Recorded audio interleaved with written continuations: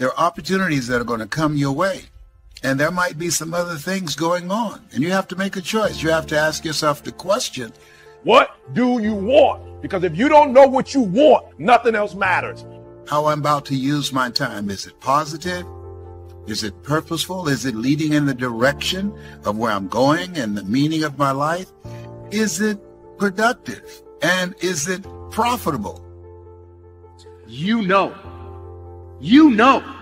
when you are guilty of wasting time and laying in bed and you're being lazy. You know it. Whether that was 7 o'clock in the morning or 6 o'clock in the morning, you know it. You have to start the cycle of waking up early by waking up early. Success is not convenient. You have to do what is required to accommodate success. Holding the line, maintaining the standard, giving no slack, none. That's the discipline. And if you're going to really be successful in life, if you're going to have it, if you're going to be it, you're going to do it, I need you to take personal responsibility. And I want you to say, the reason I'm not amazing yet, because I hit the snooze button. That's why I'm not amazing right now. But when you know what you want, why do you wake up at 3? Because I know what I want. One thing that discipline definitely does help you with is it helps you get things done. And when you get things done, when you actually do things, you have more success. I wake up, boom, and I go pursue it. Big part of success is just not being lazy and just doing it. Yeah. That's like 90% of it is just showing up. The reason why I'm not amazing right now is because I couldn't get up early enough because I told myself I'm not an early person. Get there and start working. Like, you're not going to feel perfect every day. If I only worked out when I felt good, I'd be a fat.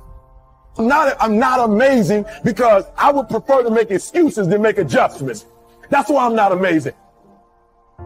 Because there's a lot of days I don't want to do it. It's pretty much the same with everybody that actually gets good at something.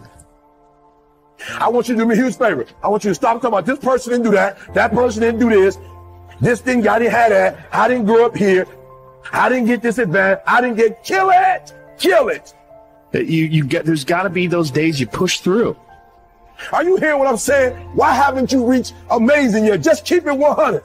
I'm not amazing because I'm lazy. Just look at yourself in the face and be honest.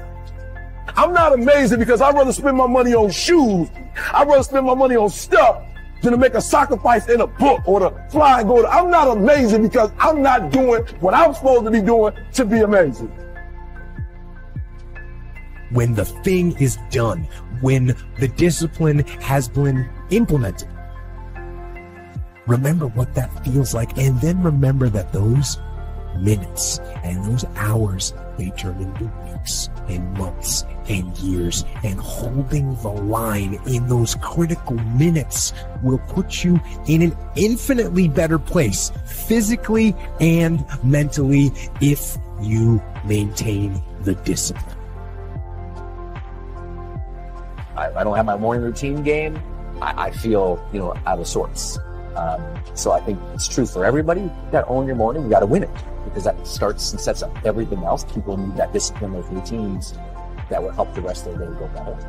Get some momentum and be okay with that momentum. It's really small because it will build. Trust it. That momentum builds, and trust that those gloomy and bad, dark days, trust that those are going to be there. Honor the difficulty.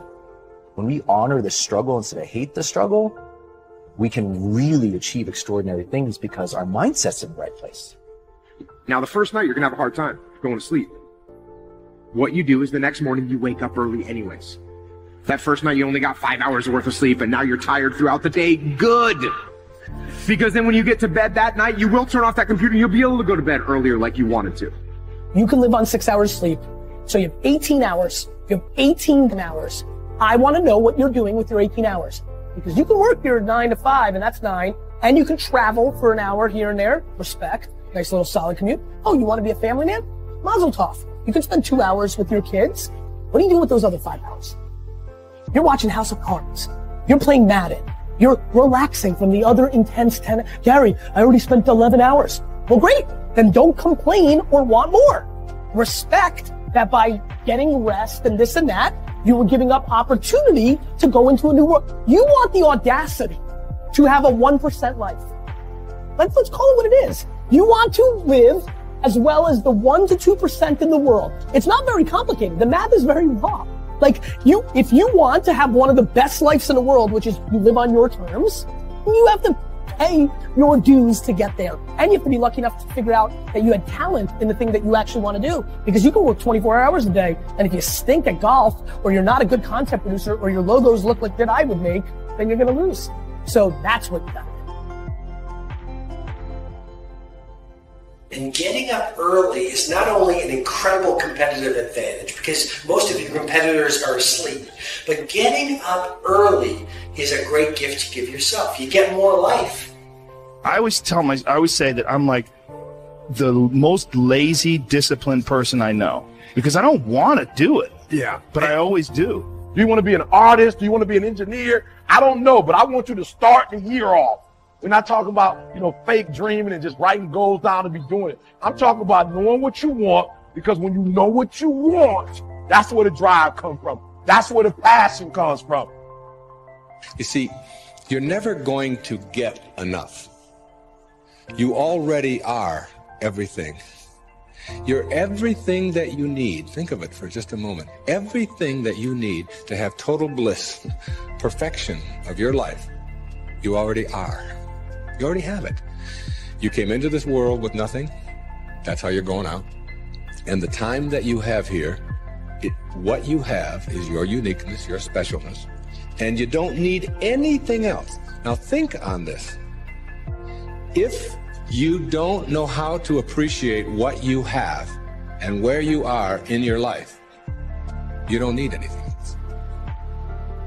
Because if you do get something else, you won't know how to appreciate that either. You'll just want more. Or you'll want it to be different.